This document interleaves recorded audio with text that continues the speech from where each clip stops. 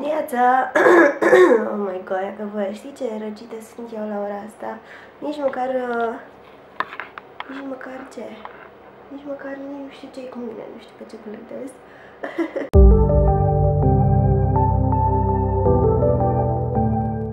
Am o grămadă de chestii de făcut. Poftă de ciocolată. Oare din cauza că e Valentine's Day? Nu știu ce ciocolată să-mi iau. De asta. Yes, acum mai mică. De asta? Asta cu ce e? Nu știu cu ce e. Nu. Asta? Nu. Cred că mi-au pe asta. Asta, hai. Asta. Hai, bagă mai. Asta mi-o iau. Astăzi e Valentine's Day. De ce faceți? De Valentine's Day. Eu vreau să vă arăt ceva. Dacă nu aveți idei ce să cumpărați iubitei voastre, partenerei voastre, mamei voastre, nu știu, soției voastre, vreau să vă arăt ceva drăguț și cred că este cadou perfect. Eu chestia astea le-am primit de Valentine's Day, dar puțin mai repede decât mă așteptam și chiar vreau să vi le arăt. Molly, asistenta numărul 1, care mă asistă în absolut tot ceea ce fac. Hey! Hey you!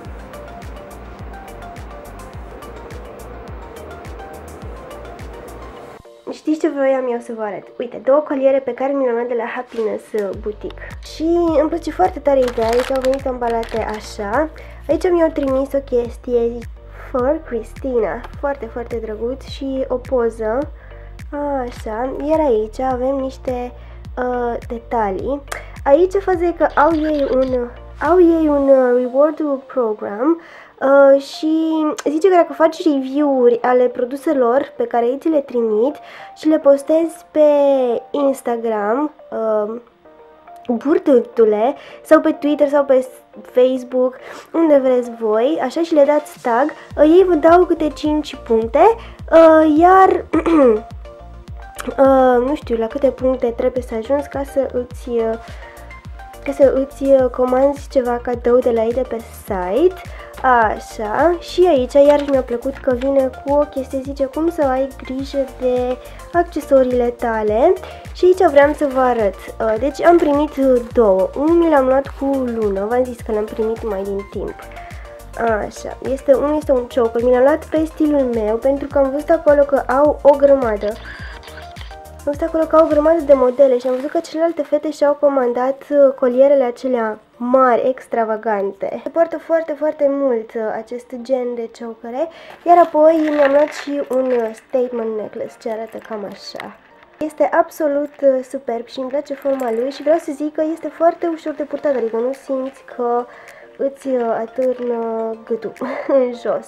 Foarte drăguț, foarte mișto și l-am purtat, cred că acum 2-3 zile, mi-a plăcut foarte mult și am văzut că se potrivește mai la orice.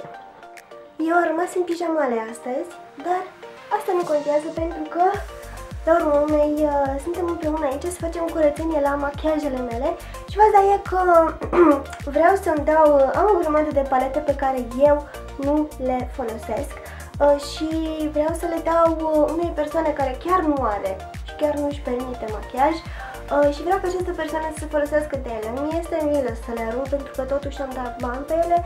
Cu timpul vreau să îmi achiziționez palete de farduri din astea un pic mai scumpicele pentru că îmi plac și vreau să-mi strâng bani și să-mi renoiesc colecția. Așa că haideți să vedem ce am eu pe aici, că nici eu nu știu. Ia uitați ce se află în ciocolata asta. Eu zic să nu uităm de o travă, că numai asta mă mai ține. Trează. Să vă arăt botoșei mei. Today is pijama day! Adică Valentine's Day în pijamale. Cel mai tare Valentine's Day. Wow! Am să încep cu această dita mai cutie. Se vede, nu? Am ceva de dat. Deci am aici, după cum am zis, o grămadă de chestii. Am multe chestii pe care eu chiar vreau să le dau, chiar vreau să fac curat prin ele pentru că efectiv nu mai încap, special mini farduri. eu zic că nu am de ce să mai țin mini-farduri pentru că nu le folosesc. Efectiv nu le folosesc și cu ocazia asta fac și curat, ceea ce este un lucru mega cool pentru mine. Pe alea stricate și vechi, bineînțeles că nu am să le dau, dar pe astea ce mi se par ok și consider eu că încă ar mai fi folosibile, bineînțeles că am să le pun într-o pungă și am să le trimit cadou și fac chestia asta pentru că prietenii mei pleacă în România și am să le trimit coletul, să-l trimită din România către destinatar. Asta nu l-am folosit niciodată. Văd de la Calvin Klein, cred că am zis bine numele, ca un fel de bază. Clar, nu l-am folosit de o grămadă de timp. Asta este un fel de fard de la Bourjois. Nici pe acesta nu l-am folosit de foarte mult timp. Makeup Revolution. Nici pe aceasta n-am prea folosit-o în ultima perioadă. Asta e, cred că este de la Barry M. Atât de mult mi-am dorit fardul ăsta încât nu vă imaginați. Ăsta și este un fard singur, mono, așa le zice, pe care nu l-am folosit niciodată. Mai avem niște farduri de la Number 7 pe care tot așa le-am folosit foarte, foarte rar. Nu știu de ce, pentru că mi-au plăcut foarte tare culorile. Ia uitați, asta este ca un fel de gri, așa foarte, foarte drăguț. De la Barry M. Este un fel de glitter maro. Natural Collection. Aici am o grămadă de blush-uri. Ăsta încă îl mai folosesc. Este unul dintre preferatele mele, deși este unul ieftin. Pe ăsta îl folosesc, dar foarte, foarte rar. Ăsta nu îl mai folosesc deloc și nici nu cred că am să îl dau cuiva pentru că este foarte vechi.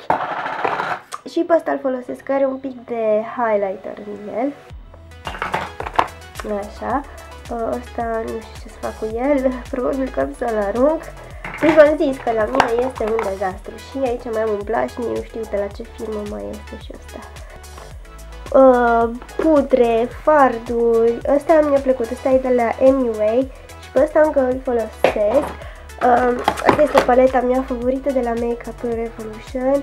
Am să vă arăt fardurile din ea, este foarte, foarte frumoasă. Paleta asta ce am primit de la Ascend London, nu o folosesc, este o paletă de contouring și arată cam nașpa, dar oricum dacă vreau să o dau am să o curăț. Nu o folosesc cu asta cu siguranță am să o dau.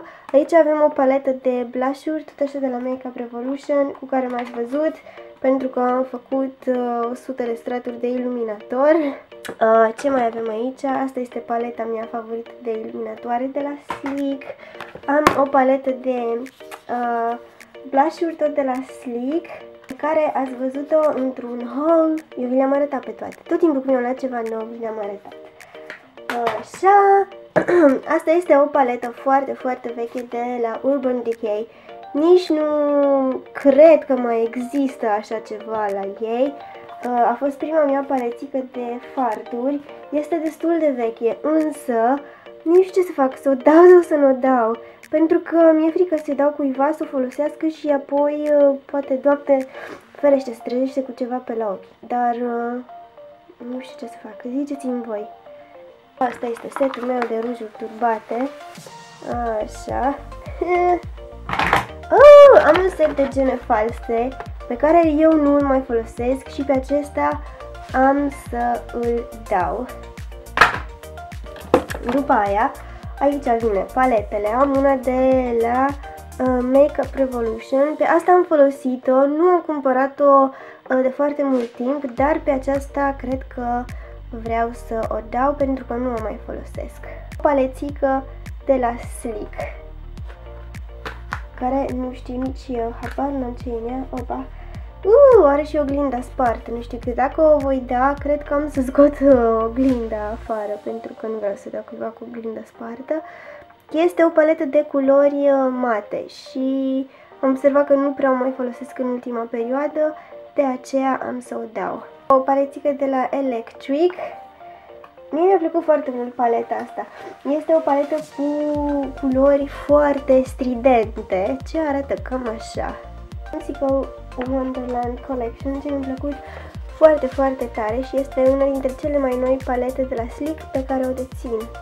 Doamne, paleta asta de la Sleek, deci cred că o am de 100 de ani, e murdară săraca, dar culorile din ea sunt foarte, foarte drăguțe și nu prea am folosit-o și nici nu cred că o voi mai folosi, de aceea am să o curăț bine, doar ambalajul este murdar pentru că m-am mutat de atâtea ori și de fiecare dată când am luat cu mine, da, s-au distrus. Hello, Molly! Și sincer să fiu, abia aștept să le dau, ia uitați ce am făcut aici pe jos, pe care eu nu le mai folosesc, scuzați-mă, sunt foarte, foarte, foarte răcită, vorbesc pe nas și toate cele, da. Dar haideți să trecem mai departe, că mai am, asta aici nu s-o terminat, mai am rujuri, creioane. Am decis lucrurile pe care vreau să mi le țin, așa, printre care am decis să țin această paletă de la Urban Decay Full Spectrum, pentru că eu o ador și are niște culori extraordinar de frumoase în ea, doar că trebuie eu să învăț cum să o șmenuiesc, pentru că nu prea știu. Înțeles, să-mi păstrez și paleta de la Morphe Brushes, pe care am folosit-o gen aproape în fiecare zi de când am cumpărat-o. Iar aici în colț am lucrurile pe care vreau să le dau. Nu sunt sigură însă despre această paletă de la Urban Decay, pentru că v-am zis este o palețică vintage, dacă pot să zic așa, dar culorile sunt foarte drăguțe și încă îs pigmentate, ia uitați aici, vedeți? Și da, cred că am să o dau, am să o pun în banciul ăsta de produse pe care vreau să le dau, dar vă rog, aveți grijă când o folosiți, pe riscul vostru. Am să vă arăt aici această minunată cutiuță de la Benefit pe care am primit-o de Crăciun și încă n-am apucat să vă arăt ce în ea. Am primit acest moisturizer, am auzit că este foarte fain. Așa, am primit acest cheek lip and cheek tint. Așa, am mai primit un high beam. Deja eu am unul, așa că l-am pus acolo la este pe care vreau să le dau. Plus că aici mai am o paletă de eyeshadow de la 17. Nu știu cum e încă, nu am probat-o. Și ce mai am? Mai am un rimel, tot de la Benefit, în varianta mini, Bad Girl Lash. Asta este preferatul meu, deci... Și aici mai am un bronzer de la 17 Instant Glow Pink Bronze. Și îmi place cum arată, vine în perluțele astea foarte interesante. Rujuri. Hai să vedem ce folosesc și ce nu mai folosesc. Am aici un ruj de la NYX, așa, el arată ceva de genul și pe acesta nu l-am folosit nici odată, cred că o dată sau de 2 ori și cred că acesta va zbura în chestiile pe care vreau să le dau. Am câteva de la NYX și pe astea chiar mi-am dorit să le colecționez și cred că pe acestea am să le păstrez pentru că mi le-am dorit foarte, foarte tare, dar pe viitor vreau să-mi iau mult mai multe rujuri mate. Ăsta este un ruj de unde naiba e, Bourjois, cred că, da, este un ruj de la Bourjois, este un ruj foarte, foarte deschis, așa primăvăratic, pe care nu prea l-am folosit și cred că nici nu-l voi mai folosi de acum încolo pentru că este foarte, foarte strident.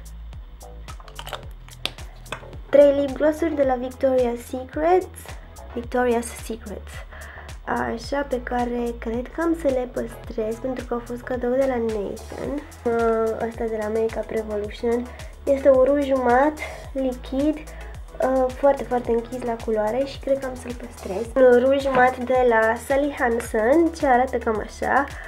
L-am folosit o perioadă, însă m-am oprit din a-l folosi, nu știu de ce. Dar nu știu dacă e o idee bună să dau și rujuri, adică eu le-am folosit. Și cred că pe acesta arată un pic am folosit, deci ori o să-l mai țin, ori o să rearunc la gunoi. Nu-mi place să dau rujuri folosite. Vivid Matte Liquid, pe care cred că o să-l dau deoarece nu îmi place culoarea. Absolut nu cred că îmi stă bine cu culoarea asta și nu mă împac cu el deloc. Pe acesta l-am folosit o dată sau de 2 ori și cred că este ok să îl dau pentru că nu l-am de foarte mult timp și da, nu stă bine cu el. Am aici o grămadă de mostre de ruj de la 17 pe care și eu le-am primit la rândul meu, dintre care vreau să îl dau pe acesta pentru că este prea deschis pentru gustul meu. Așa. Și nu mai știu pe care să-l dau și pe acesta, pentru că tot așa este prea deschis. Așa, și cred că și pe acesta este un movuliu, dar nu îmi plac culorile astea de fate, așa că am să-l dau. Și mai am încă 2. Astea îmi plac și cred că am să le țin, sunt așa de bronzy. Bronzy și acesta este rujul meu roșu cu care tu mă vedeți prin poze de la Giorgio Armani pe care l-am folosit. Este în varianta mini, dar vreau să zic că rezistă foarte, foarte tare și îmi place foarte... Upsi! Un ruj de la Essence ce îmi place foarte, foarte tare și pe acesta am să-l păstrez. Un ruj roșu de la Sleek pe care niciodată, cred că m-am dat cu el o dată sau de 2 ori, însă pe buze arată ca un fel de tangerine și nu îmi place, chiar nu îmi place deloc acest ruj, adică nu cred că îmi stă mie bine cu el, nu știu. Acestea am 2 la fel, bineînțeles că n-are rost să țin 2 rujuri care îs la fel, identice, și de aceea am să îl dau pe ăsta pe care l-am folosit eu mai puțin, ia. Cred că este ăsta, da, ăsta pare mai nefolosit, așa că am să îl dau. Rujuri închise pe care tot așa le-am primit, ăsta este de la NYC, Mix Liquid și ăsta l-am primit de la Secretele Elenei, îmi place foarte, foarte, foarte tare. Ăsta cred că e unul dintre cele mai vechi rujuri ale mele, este un roz, așa. Și arată foarte, foarte bine pe buze. Pe acesta probabil că am să-l țin, este foarte de vară. Opa, și acesta este un ruj mega vechi. Deci ăsta este printre primele rujuri pe care eu le-am luat. Este un roșu foarte închis, frate, la culoare. Foarte închis. 2 rujuri de la MUA, ce arată așa. Ăsta este o nuanță tot așa foarte de vară. Este foarte drăguț rujul. Și chiar dacă a fost o liră, arată chiar destul de bine pe buze. Și ăsta, oare o fi aceeași nuanță, mă întreb, că arată foarte alike. Nu e aceeași nuanță. Anyway, încă un ruj nude. Ăsta este de la Max Factor, ăsta este de la L'Oréal Paris. Nu știu. Aha, este un ruj foarte de fată, așa, cred că mai mult de vară. Apoi este de la Max Factor, pe care sunt sigură că îl știți. Îmi place foarte mult, este un rozosin nude ce arată extraordinar de bine pe buze. Am și un ruj de la Primani! Yay! Această chestie de la Bourjois este tot așa un ruj lichid pe care nu prea l-am folosit pentru că, nu știu dacă îmi place culoarea. Mă mai gândesc să văd dacă îl țin sau nu. Mai departe am un ruj mat, tot așa, foarte, foarte drăguț. Ăsta îmi place de minune, deci arată foarte fain. Însă am observat că rujurile solide acum nu se mai poartă. Și ăsta este de la MAC. Ăsta este singurul meu ruj de la MAC cu care am mai rămas pentru că în rest le-am pierdut pe toate. Și apoi acesta este un ruj care vrea să spună că e de la MAC, dar nu este de la MAC. L-am primit și eu și cred că nu o să-l țin pentru că l-am primit, nu este original, numai că arată ca cel de la MAC, dar nu. Deci, care îl vrea, eu îl pun acolo. Dacă nu vă place, nu știu, care să le primească, poate să le arunce în gunoi. Numai să nu ziceți cumva că e de la MAC, că nu e, este un top fake. Apoi, rujurile mele, efectiv, killers, de la Avon, pe care le știți, pentru că v-am nebunit cu ele. Deci sunt astea două, n-am cum, îmi plac atâta de mult încât... Deci îs nebună după aceste 2 rujuri. Asta este de la Rimmel London și arată cam așa. Pe ăsta foarte, foarte rar l-am folosit.